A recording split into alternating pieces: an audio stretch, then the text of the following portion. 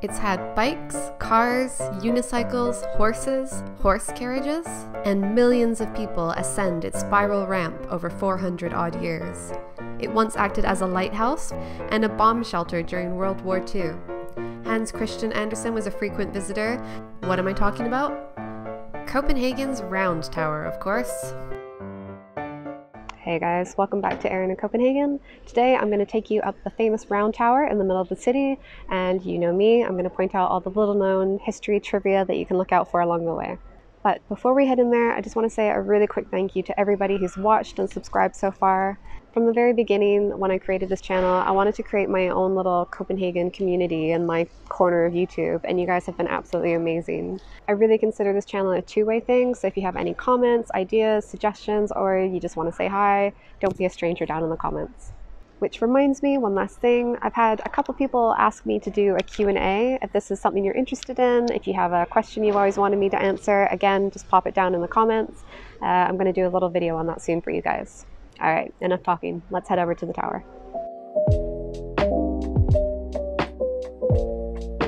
There's just so much to unpack in this small but iconic Copenhagen landmark. So let's start with the outside.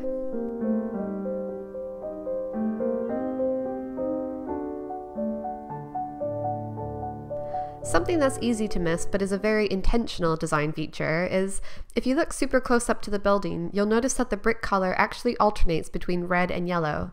These were the official royal colors at the time for the House of Oldenburg.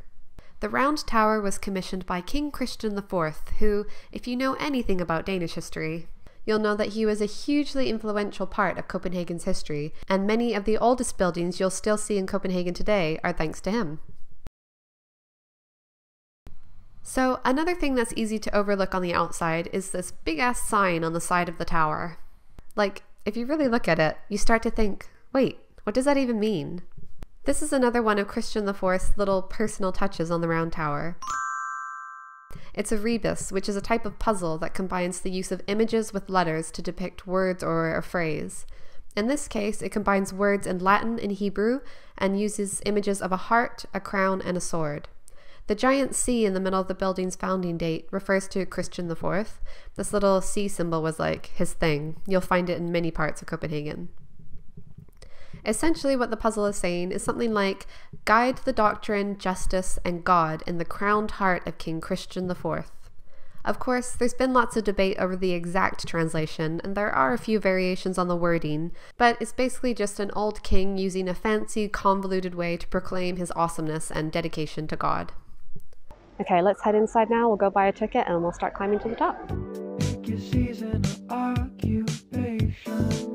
It's time to send in your application. Get to know your short-term friends you only talk to.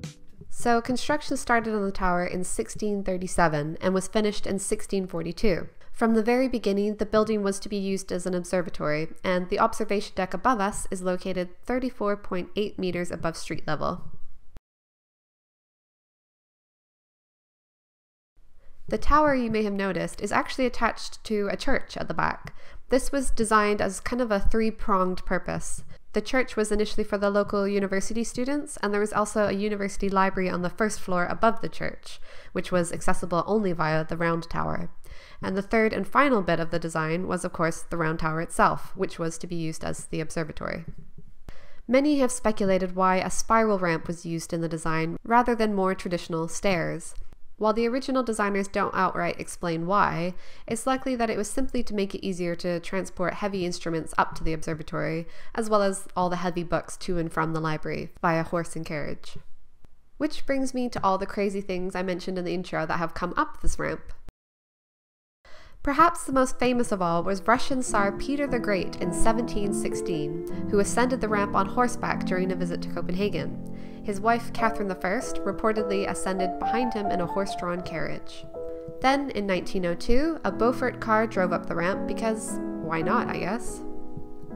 There's also been bike races, and still to this day, once a year in spring, if you have a unicycle and feel like doing something a little crazy in Copenhagen, you can even unicycle your way up and down the Round Tower. All it costs is the price of admission. So I guess there's another little idea of something different to do in Copenhagen for you. So we're just coming up to the library, or what used to be the library, but now it's just used as an exhibition space. A frequent visitor of the old university library was Danish fairy tale author Hans Christian Andersen. And as a result, several of his works either reference the Round Tower or were set here, like To Be or Not to Be, The Tinderbox, and The Elder Tree Mother. He also referenced the tower in one of his early poems called The Horrible Hour. It pictured Hans waking up with a start in the university library at midnight, and to his horror, he finds that the Round Tower is gone, aka his only way down from the library. Instead, what is left when he opens the library door is just a dark abyss down to the street. That would definitely be pretty scary to wake up to. Another thing to look out for as you walk up the tower are the window panes. In the past, visitors used to scratch their names into them. Here are a couple I found.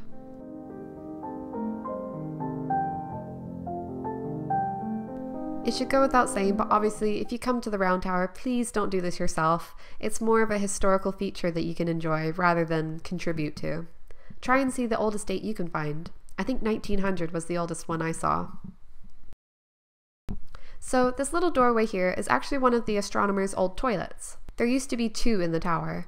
It was built on a system where the waste essentially just fell down a shaft into what is now considered one of the world's first septic tank systems. Unfortunately, the design left no way for this chamber to actually be emptied, so the waste just piled up for hundreds of years until it was eventually cleared away and the toilet was disused.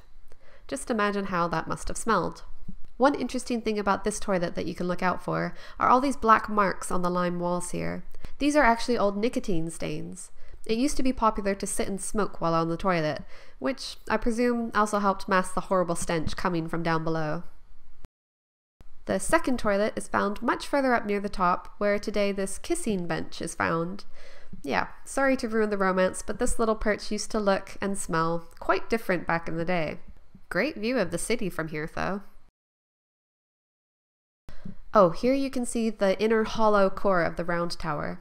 No one actually knows why they left the center hollow, maybe for some kind of experiment, but today you can go look down via a little glass viewing platform if you're brave enough.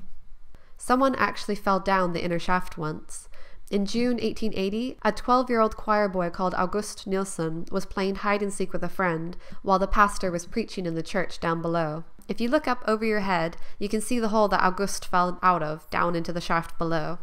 He was found almost a day later, luckily just with a few scrapes, but because there was no architectural access to this inner core, they had to cut a hole in the bottom of the Round Tower to get him out. As you near the top, you might notice this beautiful gilded square thing up on the wall. This is actually the tower's planetarium, which shows the planetary positions as they are right now. It was originally constructed at the time the tower was built, but it was severely damaged in the Great City Fire of 1728, so it's been restored a few times. In 1822, it was finally placed vertically up here, and still to this day, someone needs to wind it up once a week to keep the clockwork mechanism going. Alright, now we're finally getting to the top. Let's go check out the view.